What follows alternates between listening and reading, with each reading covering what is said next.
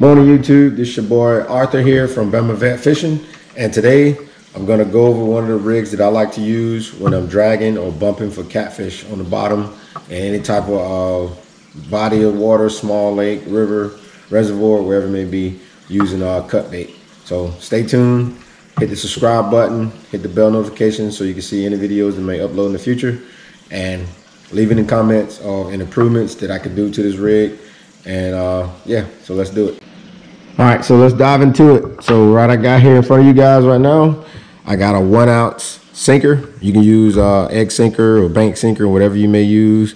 You can use any ounce lead from 1 ounce to I've used all the way up to like a 6 ounce at one point when I was fishing off Bagnell Dam. Right here I have a 3-way swivel.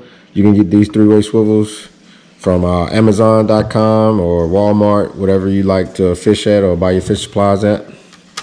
Right here, I have I think 5 or 6 aught circle hook, and it's an offset circle hook. You get a lot more hookup ratios when you're using that offset circle hook. Right here, I'm using a 50-pound mono, which I got from Walmart, and then here I have a 20-pound mono that I use for my my weighted line and my bottom line coming off my T-rig on my 3-way swivel. All right, here my rod, I haven't spooled my reel and rod. I have it spooled up with 30-pound braid, and I like to use braid a lot because it's abrasive resistant and it helps out when you're getting snagged or anything like that. So the first thing you want to do, you want to check your line, make sure you don't have any cuts or nicks in your braid, which I have one right there, and I'm just going to clip off. And mind you, I'm using a pair of nail clippers. All right, so you want to throw it away. So when you're looking at your T-swivel, your main line is going to connect to the top of your T-swivel. And most times I like to use either a Palomar knot or a uni knot, which today I'm just going to use a Palomar knot. And you take it through, double it.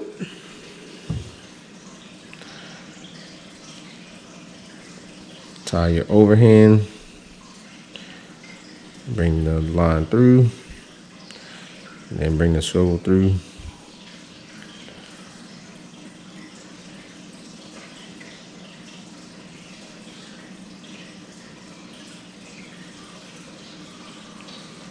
Boom. Too easy, right?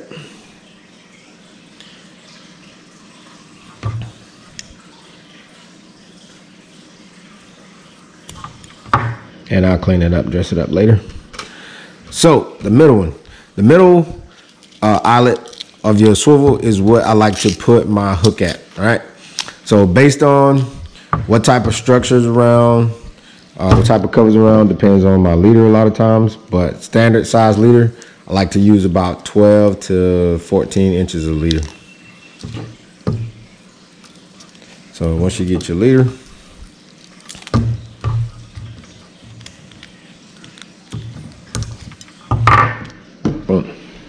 so from here, I use what we call a snell knot or a knotless knot. So a snell knot or knotless knot. The first step, you want to take the mono through the top of the eyelet. You want to put it in about approximately 1 inch, and then you're going to wrap approximately 7 to 10 times to get a good wrap. So start wrapping away from your body towards the eyelet, and you're just going to wrap around 1, 2, 3, 4, 5, 6, and 7, and I give one more. All right, you're gonna take the now running end of the mono.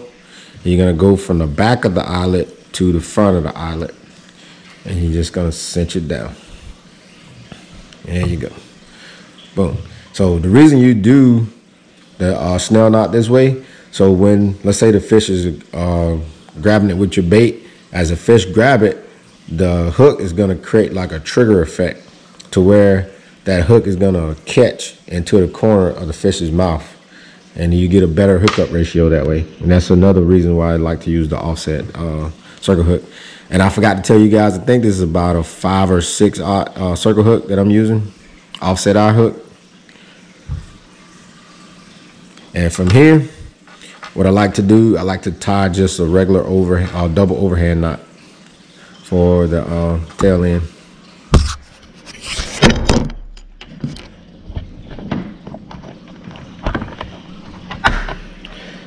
I just like to tie a regular double overhand knot, leaving about maybe 1/8 of an inch to 1/2 an inch of tail. And from here, I take my loop and I go through the loop of the eyelet. Then I take my hook and then I go through the loop of the mono. Some of you guys might like to tie a better knot than that, but this is the one that I use, and I haven't had it fail me yet. Boom, there you go. So now, on the bottom side of my three-way swivel, I like to use a 3 to 4 foot leader. So what I normally do, I measure it from my chest to my hand, and then I'll cut my bottom leader that's going down to my weight. All right, so some people I've seen, they use swivels to connect the weight so they can do like a quick release for the weight. But me, same thing as my hook. I like to do a double overhand knot, creating a loop in my line. And then I'll leave a noticeable bigger loop so I can change out my weight if needed. Say the current is moving kind of fast and my bait and my weight is not hitting the bottom, then I can just undo my lead and then change it out. And then I do the same thing up top. Do a double overhand knot, creating a loop with about a 1 inch tag. Same thing, go through the eyelet, and then I bring my weight and the remainder of my line through the eyelet.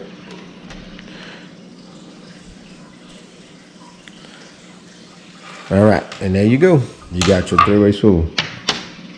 And I use it a lot when I'm out dragging or bumping the bottom, and it helps keep your weight out of the debris and out of the anything that may be in the, on the bottom. Oh, another reason why I use this lighter line versus my 50-pound mono. So let's say I'm bumping the bottom and my weight gets hung in a tree or any type of debris like that. I use this lighter line to where my boat or my kayak, if I'm drifting, or I can pull and I can easily break this 10 to 20 pound mono off, and all I lose is my weight versus losing my entire rig. So that's why I use a lighter line on the bottom, and then I use a heavier line coming off of my my swivel to my hook. So there you have it, guys. This is what I use when I'm dragging or bumping the bottom. One more thing I forgot to go with you guys. I know you probably noticed that I'm using a saltwater rod. And this is one of my favorite rods. It's the Blair Wiggins signature series rod, the inshore slam, and it's a medium fast 7'6", and I have it paired up with a Aura 40S or S40 with the 30-pound braid on it, and I love this combination. Like, this thing is really smooth. It's made for saltwater fishing, so it can handle a lot of those big catfish or white bass or striper that I might be catching on that day when I'm dragging or bumping with live shad or cut bait. And it's a really nice nice combo. I've taken it to Florida to visit my fiance's family, and it worked just fine fishing off the piers and docks around the Tampa, Florida area.